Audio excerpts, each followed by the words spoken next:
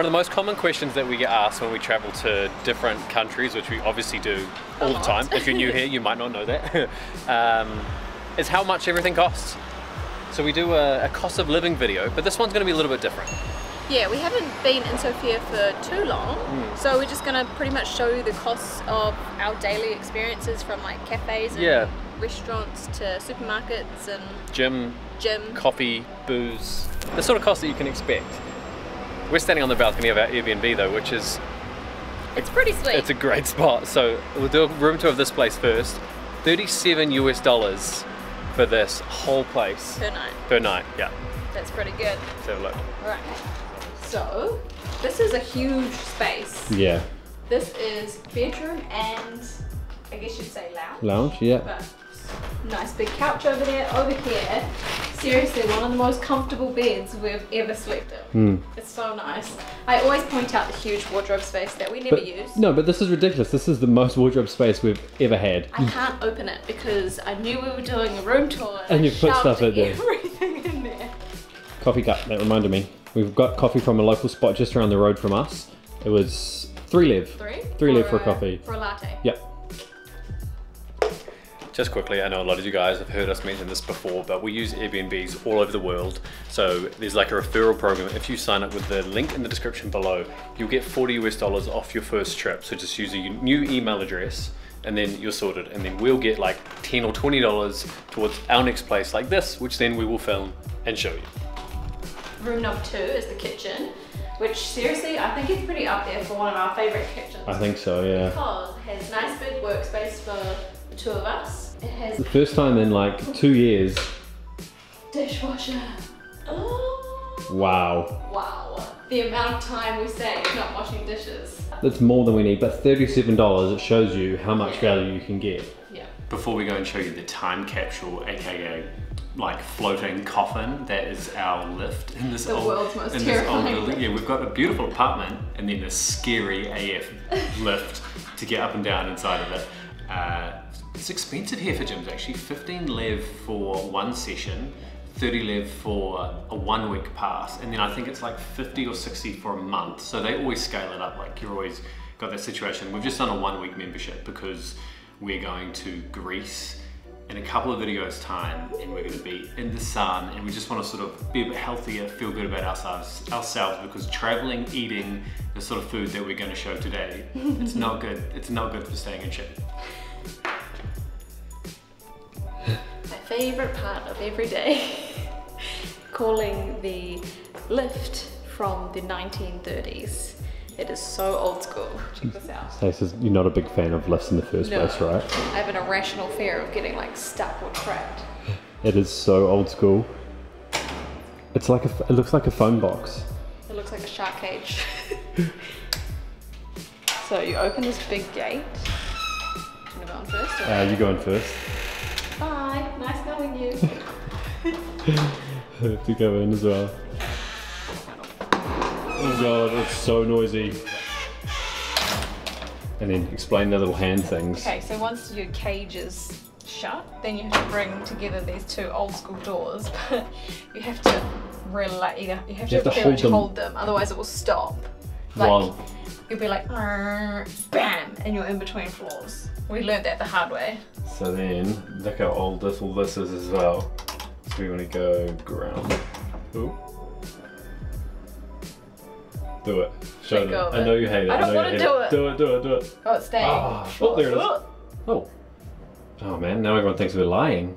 And then it stops so abruptly. It does, but you can see. Oh, here we go.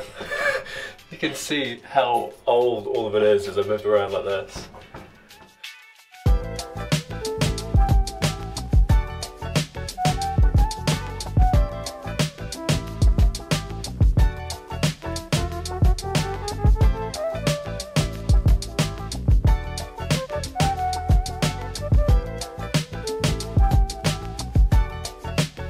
This is what I love about finding Airbnbs to stay in like really local neighborhoods. We're walking around now and you're half dark and I'm come this way, come this way. Oh, I'm back.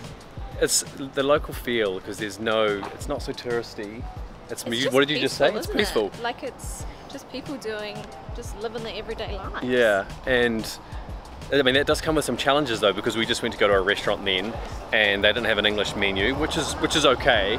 And then we went to another one that did have an English menu, and it was like Italian and stuff, which is probably like not really what we're looking for right now. With like heavy pastas and stuff in the heat. Yeah, as you can see from the sun, I think it's again it's about 30 degrees today, but I don't know. I feel more integrated when we get an Airbnb that's not in the old town or the tourist hub. Feels or more something. authentic, I guess. Yeah, and in theory we should get more local prices as well, but this is obviously quite an upscale area, isn't it? Yeah, exactly.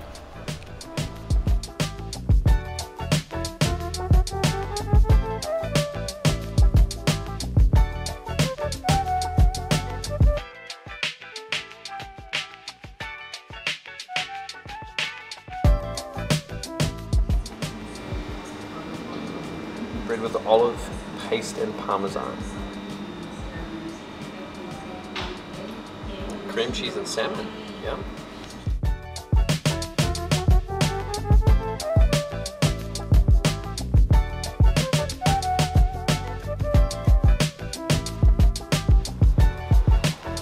So we decided against like a full-on restaurant sit down, and we've found ourselves like a little. It's like a cafe. A little cafe. Deli-ish? Yeah, it looks like a bakery. They have like big ovens and croissants, and they have brownies and cakes. Someone's excited. That might be on the menu, because today is actually our 4-year anniversary. How sweet. So we're definitely going to be having some drinks later on for sure. Yep. And brownie. All the important things. So the prices for so we got. Do you want to explain what they are? We got 2 like pretty basic sandwiches. Sandwiches. Sandwiches. That's what we call them. Sandwiches. One is pastrami and one is salami and cheese, I think. So they're $4.90 Lev each. Drink was $1.50 Lev, and if we'd gone to more of a restaurant sit-down place, I think you're looking at more like it was about 8 to 12 Lev for a salad. Yep. And then like 10 to even up to 30 Lev for like a main. Yeah, 15 to 18ish is probably about the right sort of like normal price, but we weren't really feeling like pasta, and I don't like a salad's not normally enough to fill me up. No, so Dane's not a salad man. Instead we've gone for the basic sandwich, and then we'll no doubt top it up with a beer, but we do need to do some groceries as well, so we can show some of those costs also. Yeah. But in the meantime, you want to cheers? We're cheersing with our food? Sandwiches. Cheers.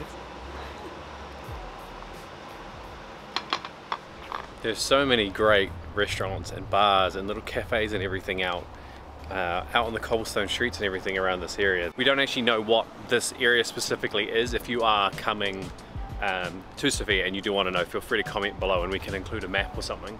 But I think now, before we do anything further, we're going to grab some groceries. People always want to know what the grocery costs are. If you want like the cheapest possible option anywhere that you travel to is just buying food from the grocery store and just pulling it together yourself. So we'll shoot in there. I'll put away the big camera.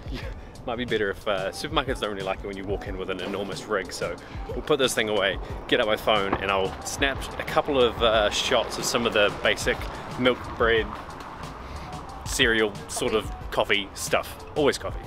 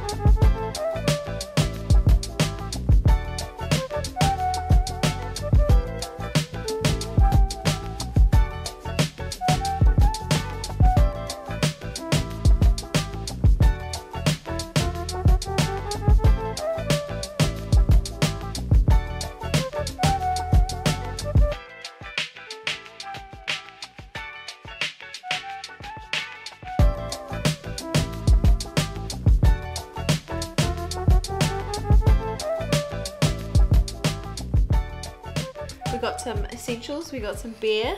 Look at the shape of this thing. This is weird.